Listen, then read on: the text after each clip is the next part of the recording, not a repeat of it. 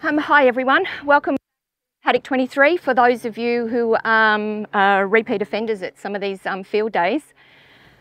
Look, today, well, George sort of stole my thunder a bit because I was actually going to thank Mark and Pete. They're certainly responsible for everything everything you see down here. They certainly maintain and look after all our experiments and have been pretty busy preparing the site for you all to come down and look at today. Now, so today what I want to talk about is some work or a project we're working on looking at mixed fodder crops. So comparing single and mixed species. So I guess fodder crops are a pretty important component of our feed base. They're invaluable for their high quality, their ability to fill our winter feed gap. I guess traditionally oats has probably been what we've been using. I guess more recently there's been a swing towards or inclusion of so dual purpose crops and brassicas as a forage. And I guess more recently there's been, due to animal health issues and associated with mineral imbalances and a few other things like that, I guess there's been consideration that considering the quality of some of these fodder crops that we've been playing with, we're not actually achieving the animal production that we should be for their quality. So I guess that's where this interest in, or one of the reasons for this interest in mixed fodder crops has come from. Now there's been quite a bit of anecdotal evidence, I suppose, about longer growing seasons, higher dry matter production, improved light weight gain. And I guess that's basically the focus or the reason that we're actually been doing this work. So this work is being conducted in 3 locations, up at Glen Innes, here at Tamworth, and also down in Wagga. So we've got a range of different environments that we're trying to have a look at this over to be able to give some better information to producers and advisors, so that we get a better understanding about what the potential of these different species are, or these different fodder crops. Now, as part of this this project, the team and I have spoken to quite a few producers and advisors just to try and get an understanding about why people are growing fodder crops, and it's extremely varied. So it goes from those that are after just a quick low input quality winter feed gap filler, through to those that really want to push the system, maximise animal production, and are prepared to feed it with good fertility in order to achieve that. So what goes in that mix is extremely varied as well. Some like to include brassicas, some like ryegrass, some refuse to have ryegrass, especially if it's in a cropping system, in a rotation. Legumes, the role of legumes in a mix is also quite varied. Some people like to include it or recommend it because it's high quality. Some like to include it because there's an opportunity later in the growing season in order to be able to fix some nitrogen from that. So then you've actually got that nitrogen fixation as a carryover then for the subsequent crops. Then you've got others that actually really like to have the legume there because it's actually, if it sets seed, or when it sets seed, it's actually starting to build a seed bank, which is then used for the pasture that they're planting in the future. So there's a really broad range of reasons why people are choosing the species and the way they manage them. So today what I want to talk about was, so the Tamworth team, we're working on agronomy, which is what you've got here behind me. And we've also got, we're also doing some on-farm validation. So here we've got nice white pegs. We don't graze this with animals. We just use a harvester to remove the bulk. But we actually go out on producer properties. We get to see what producers are doing, why they're doing it, the mixes they're using, why they're using it, and also get to monitor the animal production they're getting off those systems. So with the on-farm validation, we've actually got, in each of those cases, we've got a single species. So so we had 2 sites this year that the Tamworth team were monitoring. One was at Boggabri and one was at Manila.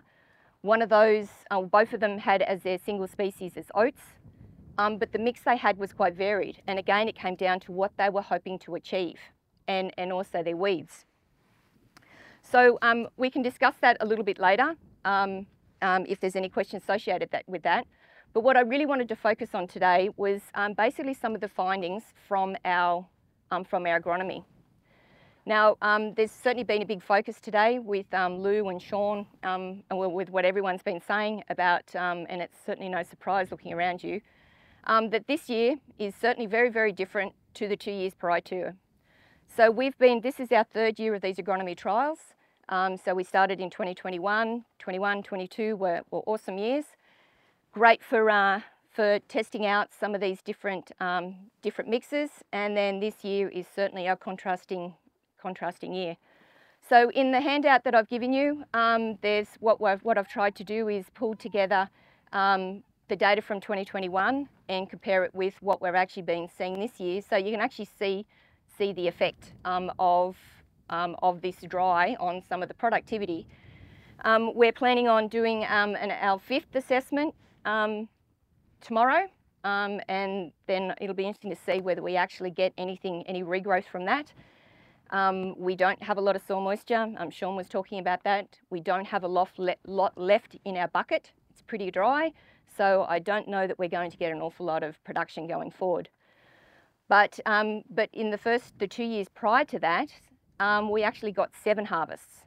So we had growth, or our final assessment was in November, which was pretty remarkable. So we actually got to see the benefit in these longer growing seasons with some of these different mixes. All right, so if we just start with our standard.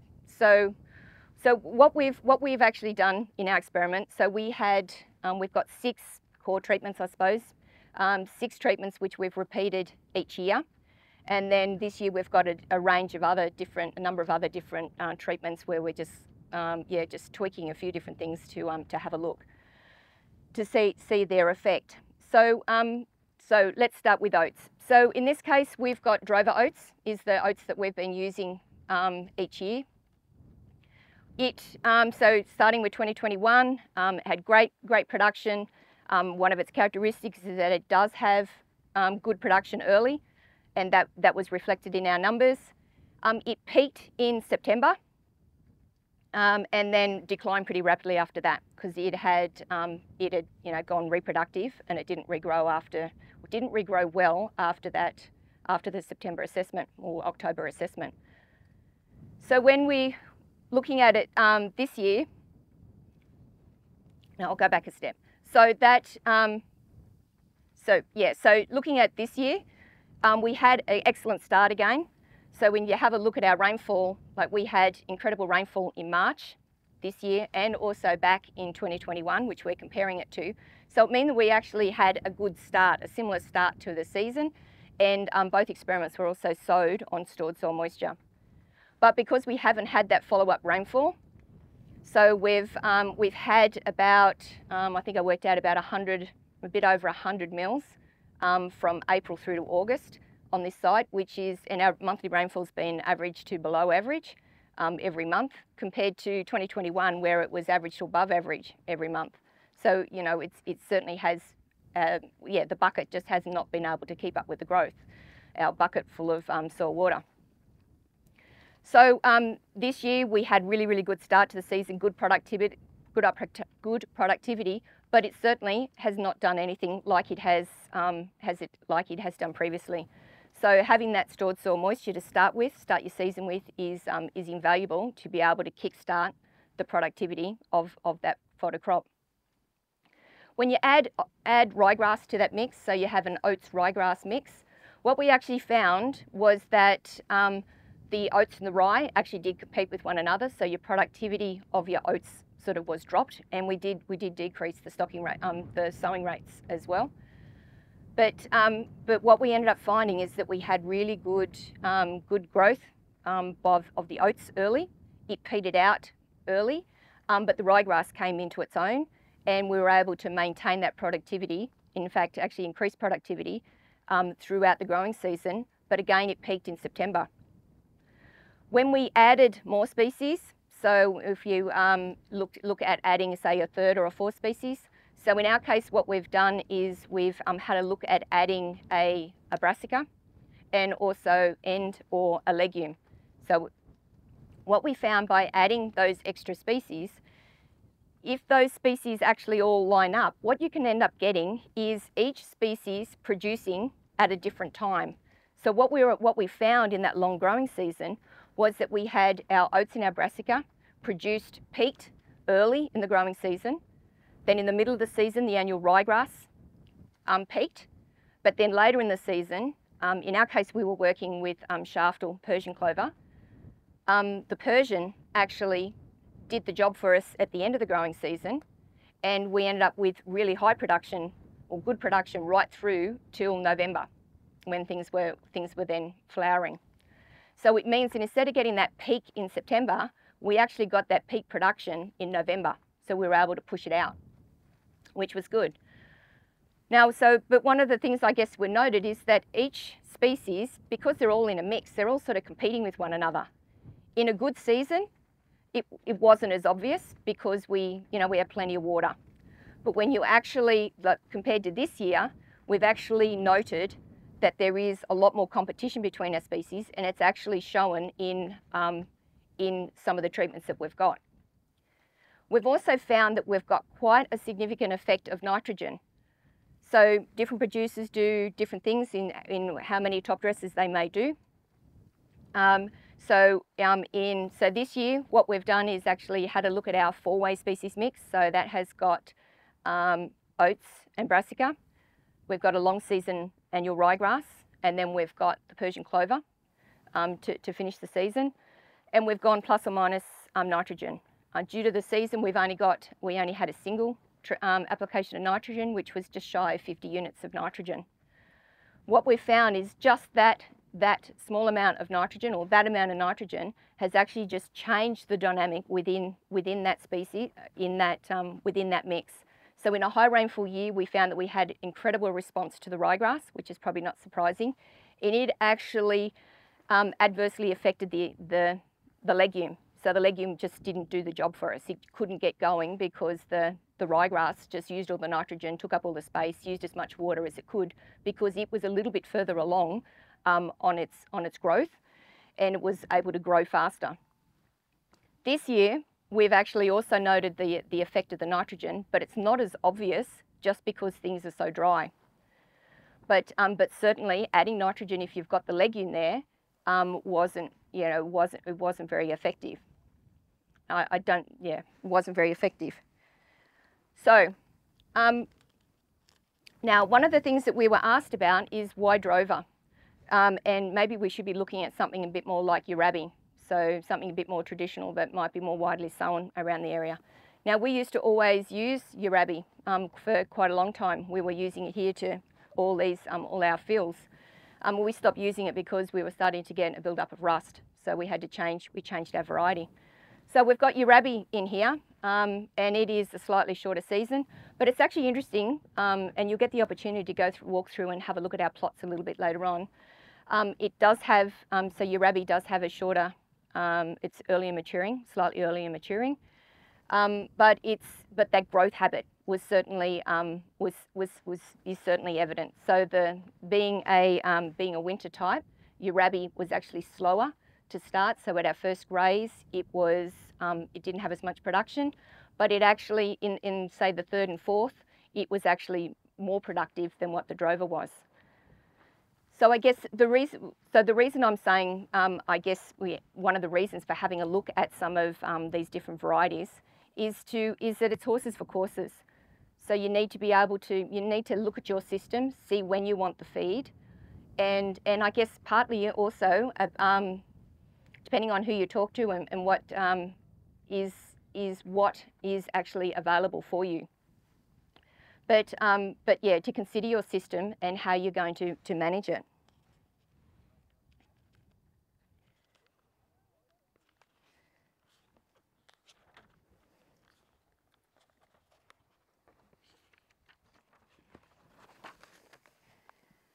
All right, so I guess just to go into some of the some of the combined learnings that we've had from our wet years versus our dry years. And I guess that is partly that, that it is horses for courses, that you need to, if you're looking at mixes or even single species, you need to choose something which is actually suitable for your soil, for your climate, and for your enterprise when you want feed is really important. So one of the things we noted with the mixed species in the long growing season is because we actually were able to get these, we had a different species peaking production, maintaining that high quality throughout the growing season. We were actually able to maintain quality, the nutritive value of that forage, and then that, when it was put into grass feed to model potential animal production, we found that intake and also the resulting animal production, so live weight gain, was actually higher on the mix. But we actually didn't get any difference for the first, say, 4 months that we were actually assessing it. It was only when things started to go reproductive. So it comes back to that basic phase 2 versus phase 3. So once things start to go reproductive, you start getting an increase in stem and the quality starts to decline. By having that mix and having species that actually matured at different times, we were able to maintain that vegetative material longer through through a long growing season, and able to maintain quality and therefore animal production as well.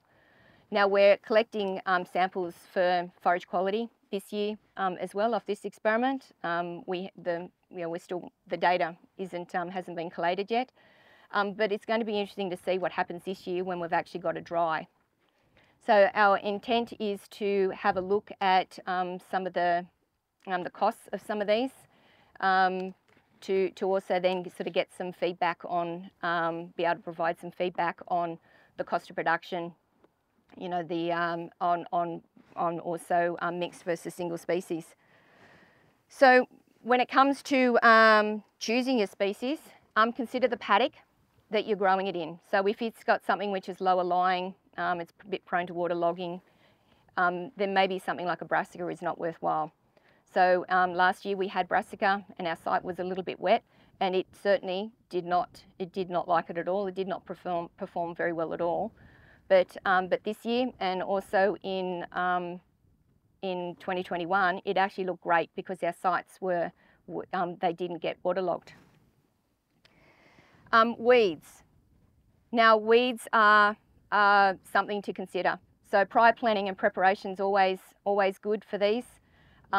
If you've got a high issue of, or got particular weeds that might be an issue, then maybe consider them as part of your, with the species that you're choosing. So if you've got broadleafs you want to control, then you know, maybe a legume, or depending on what the weeds are, then maybe a brassica is not the way to go. Just keep it as all grasses. Legume. Now legumes are, again, some people love them, some people don't. It depends on what your goal or your outcome is at the end. Some people are looking at your annual fodder crop to set up for your next pasture. So we've like you were talking about tropical grasses with Sean, you know, we are advocates for having an annual fodder crop. I guess traditionally we have always sort of spoke about oats, but you want to be able to control those weeds. You want to be able so that you've actually got ground cover, and then you're ready to be able to sow your tropical grass pasture into it. So legume with your grazing regime. So if you set stock, then legumes are probably not what you need to be adding. Or if you've got a quick rotation, so you move your stock around a series of paddocks very quickly and the legume doesn't get the opportunity to regrow, then it's probably not the, it's probably best not to include a legume, because you just won't see it. They'll just selectively graze it and it won't get the opportunity to grow. But if you're actually in a system where you've got, where you have a longer rest period, then maybe legumes are worth considering. Especially if you're looking to try and build a seed bank for your subsequent pasture, or if you're going back into a cropping system and you're looking for the opportunity to potentially fix some nitrogen. One of the things we've learnt is, and this is certainly not no secret, is sowing early is key. So if you want that early feed, then you need to sow your fodder crop early. And I guess you know, for different reasons, people get caught out at different times. We just noted with some of the fodder crops that we've been monitoring that you know, by delaying the sowing, and you know, through whatever reason, whether that be not enough rain or too much rain, that delay, you know, a couple of weeks, 2 weeks, 3 weeks, 4 weeks delay, sort of shifts it beyond ideal, can then end up with a couple of months delay when you actually can start grazing. So getting in early is key.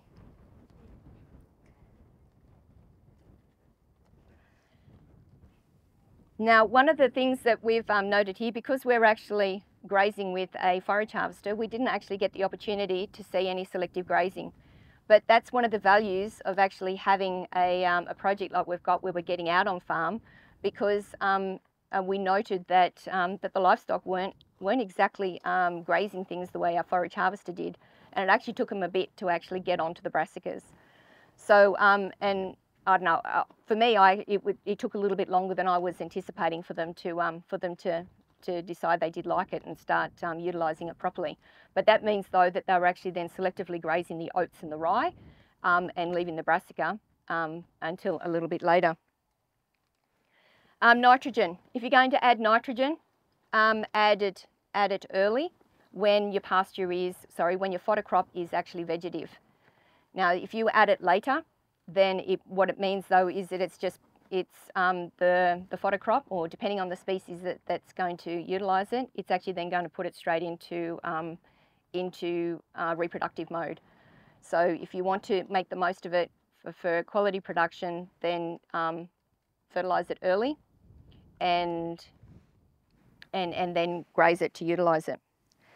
Now, probably the last point I really want to make is that in order to get the best out of your fodder crop, if you're going to spend the money on sowing it, it's really important that we treat it like a crop. Now, we say that about our perennial pastures. If you want to get the best out of them, get the best establishment, you need to treat them like a crop. And fodder crops, they're a crop too. We need to treat them similarly. So, you know, while we can just, you know, bung them in and, you know, with minimal care, and oats is great, it'll just come up and look great and fill a feed gap. If you actually want to get decent production out of it, then prior planning and preparation. So control your weeds, choose your paddock well, control your weeds, and choose your species appropriately and fertilise it. And store soil moisture, because on years like this, that stored soil moisture is what's going to give you longer off your fodder crop. So our commercial properties that we're following, they've already taken their weaners off their fodder crops because things have just turned really dry for them, and they've had to change strategy. So yeah, so I guess my final point is to treat it like a crop, feed it like a crop, yeah, and then it can deliver the goods for you. Are there any questions? Yeah, look, selective grazing is something that we probably, yeah, well, that's one of the great things about going out on farm, is that you actually get a better understanding of that selective grazing. And I think they are a bit of acquired taste, but a bit bitter, and I don't know whether it's quite a case of there's nothing else to eat, so I'll start on them. But yes, they are a bit of an acquired taste. I don't like Brussels sprouts, but my mother-in-law likes to feed them to me, thinking that maybe my preferential grazing will improve. So yeah, so I don't know, maybe it's a bit of an acquired taste. I've touched on this with you before, and you put the sheep in, say, to this paddock here, and you'll get, you know, say you put 100 sheep in this paddock here, and 50 of them will put their head down immediately and start eating. You'll get 5 or 6 will go 10 metres away before they put their head down. And then further and further, and you look up after about 5 seconds, and there's a couple of sheep 50 metres away, and they haven't struck a blow yet. Sheep and cattle, horses, any of those animals, they all smell what they're going to eat first. They don't like the smell of it. They'll keep going until they find something that smells good, and that's their trigger to eat it. that's something to keep in the back of your mind as well. Fair. We do the same thing. Humans do the same thing.